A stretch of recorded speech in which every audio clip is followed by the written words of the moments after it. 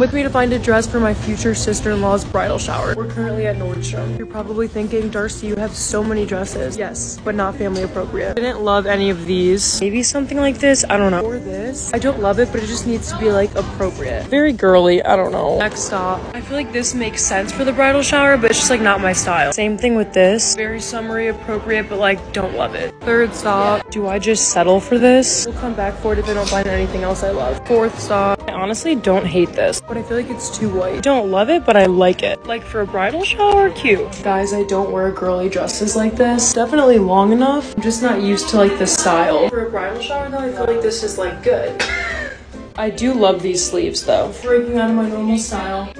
Thank you, you too. Mission accomplished, we got it. Love you guys, bye.